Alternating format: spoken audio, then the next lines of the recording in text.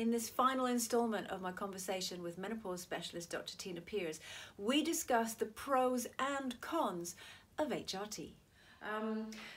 Irregular menstrual cycle. Now, we sort of touched on that at the beginning, whether it's if you haven't had a period for a certain amount of time, or your bleeding has turned irregular, whether you say bleed for a whole month or suddenly they stop and then they come back again. This can be one of the first signs of the what we call menstrual irregularity. Can be one of the first signs that things are starting to go a bit wrong and that you're getting into the perimenopause. So women, generally, their cycles become shorter. So instead of having a monthly bleed, they'll have a 3-weekly bleed, something like that. Their periods will become longer. So instead of having 5 days of bleeding, they might have 7 or 8 or 9 or 10 days of bleeding. And generally, the blood loss increases and they have heavier periods. So what a lovely combination. More frequent, lasting longer and heavier. And this is a sure sign, in itself, absolutely. And that's a sure sign that the hormones are not being regulated as well as they should be, and that things are starting. And that is a time when women can start to have a little bit of HRT to help. And so they should go and speak to their doctor. Also, if they're having prolonged bleeding, which is very heavy and doesn't seem to have any pattern at all, obviously we need to exclude any pathology. So it's very important for them to be up to date with their smears, to go and consult with their GP. Maybe they'll have an ultrasound scan and see whether they've got any other condition that is adding or causing this bleeding. So we mustn't ignore it. Just as women who are postmenopausal, if they have any unexpected bleeding, should go and have an ultrasound scan, because there's a very tiny risk of endometrial cancer causing that bleed. So it's something that needs to be looked at and investigated. And many women who are about this sort of age might have a coil. So bleeding might not be something that's on their radar anyway. Absolutely. They might have an intrauterine device that's got a bit of hormone in it that has stopped their bleeding altogether. Those women are in a very happy position actually, because they're getting contraception, it's controlling their bleeding, and then when they have some symptoms, it's not going to mask the menopause because they'll still have hot flushes and so on. When they get those symptoms, they can ask their doctor if they could have a little bit of add-back estrogen transdermally, a patch they change twice a week, or a bit of gel they put on every day, just to top up their estrogen. The intrauterine device is taking care of all the other things, the lining of the uterus, it's the progesterone for the HRT, it's giving them the contraception, and it's controlling their bleeding. So it's a fantastic position to be in. Would you actually recommend that women who are they're starting their perimenopausal journey to perhaps consider having a coil and a patch rather than sort of going full-on HRT? Well, it is HRT. It is HRT, but you know what I mean. But that's a very good way of ticking quite a few boxes. So if you're going to have problematic bleeding and you have an intrauterine device which is hormonal, then that will sort that out for you. But it's also going to give you contraception at a time when, you know, a lot of men at that age don't particularly want to use condoms and so on, so it's rather nice to have peace of mind from that point of view. Because you are still fertile. Absolutely, you are still fertile. And the eldest lady to conceive naturally was 59 years old or 58 years old. In the 1990s, we had a lady who had a pregnancy in her late 50s. So yes, you can still ping off an egg. And some of my patients who have ultrasound scans, because they've had some bleeding, you know, on the scan they'll see there's a little egg ready to be released. Follicles are there, you know, so we mustn't assume anything. Well, and also there's as what happened in my case, it was that last minute sort of surge of hormones and everything else. I fell pregnant, which was lovely. I had a lovely daughter. It was great. And for me, actually, it was wonderful because I'd had to have fertility treatment to get pregnant with my first child. So for me, actually, it was a gift. It was wonderful. Fantastic. Irregular pounding heartbeat. You've sort of mentioned irritability, itchy skin, joint pain. Osteoporosis. Now, osteoporosis we touched on when we were talking about the issue with breast cancer scares. Is osteoporosis something that the risk increases during your menopausal years? Absolutely. So if we understand, I think it's important to understand how bone is built. So there are some cells called osteoblasts, and their prime purpose in life is to make sure that if any of the skeleton looks a bit thin or a bit ropey, They divide themselves into two and make a bone cell and stick it in the area. It is incredible. They're little macrophages creeping through our skeleton all the time. That's not even while we're sleeping. I think it's clever. Even while we're sleeping about in my body. Yeah, and they are. That's all going. They're doing a good maintenance job. But inside the osteoblast is an estrogen receptor. Mm-hmm. And when estrogen passes through the cell wall and sits on that receptor, the receptor sends a message to the nucleus so that little cell knows what it needs to do and what its function is. So if there's estrogen on the receptor and this little osteoblast sees an area of bone that's a bit thin, it will know to divide, make a bone cell and stick it there. If it hasn't got estrogen on the receptor, it sees the area that's a bit ropey, but it doesn't divide and it doesn't make a bone cell, it just wanders on by. So this obviously then leads to osteoporosis. So thinning of the bones, osteopenia first of all, which is an early thinning of the bone, and then osteoporosis, proper osteoporosis. Now, if a woman goes on HRT for say 3 to 5 years, we should be able to create a 10% improvement in her bone by giving her those osteoblasts the right message from the estrogen. If a woman comes to HRT late, can it repair any of the damage? Yes. So over 3 to 5 years, we would expect to see 10%, up to 10% improvement in her bone mass. Because she's now on HRT, and it doesn't matter if that's when she's older. Yeah. Now, women can start HRT when they're older. Mm-hmm. Preferentially, we go transdermal. Yeah. Okay. We have data to show that HRT in a woman in her 50s at the sort of appropriate time is very, very beneficial to her cardiovascular system. Yeah. If you start it later, say in your 60s or 70s, it isn't as beneficial for your cardiovascular system, but it will do no harm.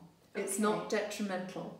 Yeah. You just won't get such an improvement in the risk of cardiovascular disease. So, say there's a woman who is in her 70s. She's gone through the menopause actually, and she's come out the other side. Because I know there were many women who, perhaps in the 80s, went on to HRT, were told 10 years, maybe 15 years maximum, then have come off it. So to them, they're thinking, well, I don't need it anymore.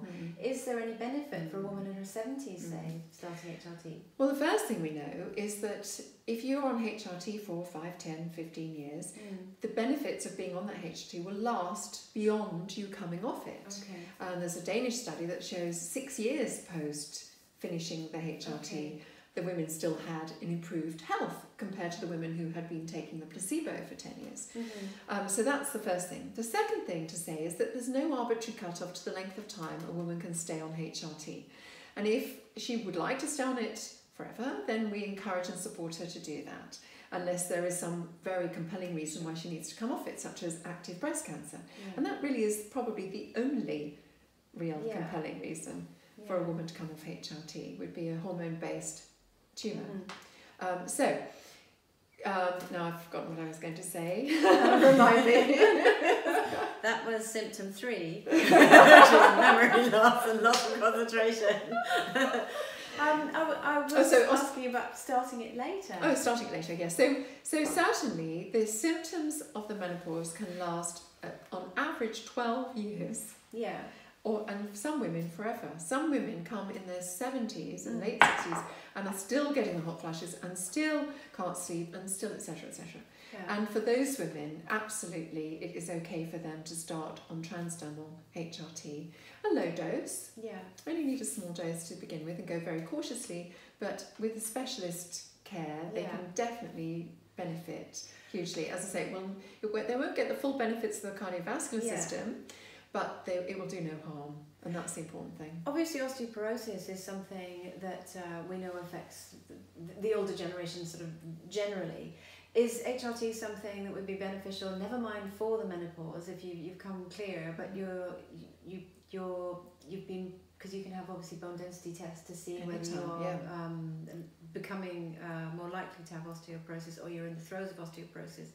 Is HRT something that can be offered as a medication? Yes, and the Osteoporotic Society has actually said that HRT is one of the most beneficial treatments for osteoporosis. Okay. The biphosphonates, which are the other treatments that can be given for osteoporosis, can only be taken for 3, 5, 7 years, and then they need to have at least a 3-year holiday, because there can be some quite nasty side effects from those. And